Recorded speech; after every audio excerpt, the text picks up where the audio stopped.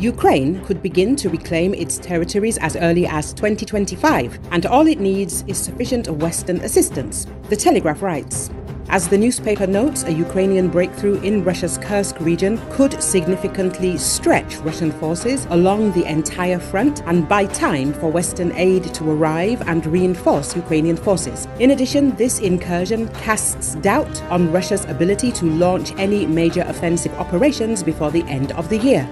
According to the Telegraph, Russia will be forced to choose between ensuring the security of the Kursk region and continuing offensive operations in the Donbass, since it has few reserve units left that are capable of countering Ukrainian armored vehicles in the Kursk region. The advantage of Ukrainian forces in this region is that they do not have to defend Ukrainian territory, which means Kiev can choose the best places to defend in the region, which would make a Russian counteroffensive extremely costly.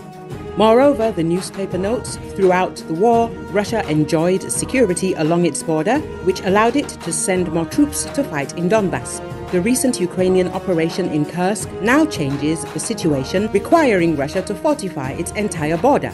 This will require tens of thousands of troops, hundreds of pieces of equipment and fortifications. In addition, the Kremlin will have to spend months replenishing personnel and replenishing supplies. Ukraine's incursion is also changing Russian air operations. Russian helicopters have proven vulnerable to Ukrainian drones in Kursk, and Ukrainian drone strikes on airfields in western Russia have limited the presence of aircraft. Russian ground and air forces are stretched to a level they have not been stretched throughout the war. This will slow Russian operations in the coming months, spilling over into a wet autumn and cold winter that are halting operations in Ukraine. It gives Ukraine the opportunity to rebuild and re-equip its forces between now and spring 2025, the Telegraph writes. But Western aid is crucial to this, and if it is provided in sufficient quantities, it could significantly improve Ukraine's chances of starting to build its territory in 2025, the publication concludes. Recall, the Ukrainian army's offensive in the Kursk region forced Moscow to redeploy its troops. The Russian military leadership is transferring units from the Ukrainian Zaporizhia region in connection with the Ukrainian armed forces operation in the Kursk region. President Volodymyr Zelenski stated that Russians are gradually being forced out of the Kharkiv region.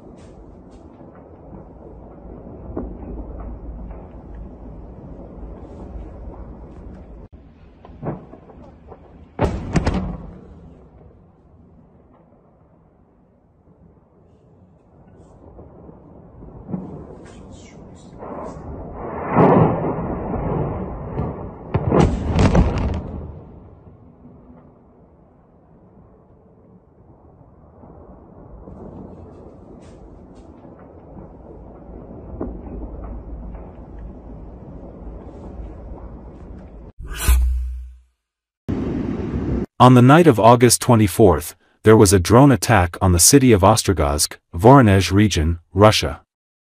Local telegram channels reported on this. As a result of the attack of the kamikaze drone belonging to the Ukrainian army, an explosion and fire occurred in the ammunition warehouse. About 200 people were evacuated from 3 nearby villages. 2 people are said to have been injured. There is a training center for armored vehicle service specialists in Ostrogozhsk. According to the governor of the Voronezh region, Alexander Gyuzov, the drones that attacked the area were allegedly neutralized by air defense systems, and the fire began due to falling debris. However, the governor did not specify the exact location of the fire or what was detonating. He claims that no casualties or damage to civilian buildings have been reported so far. Multiple Russian channels reported that an ammunition depot is burning in Ostrogozhsk.